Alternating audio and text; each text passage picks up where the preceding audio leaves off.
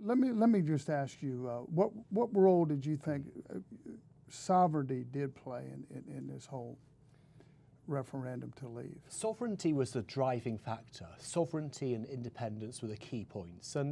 But really, when you talk about sovereignty, and if you said to voters on the doorstep, vote leave to restore sovereignty, they would think, well, we've got a sovereign, we've got a monarch already, the Queen's still around, what are you talking about? So we transposed that word sovereignty into the message of taking back control.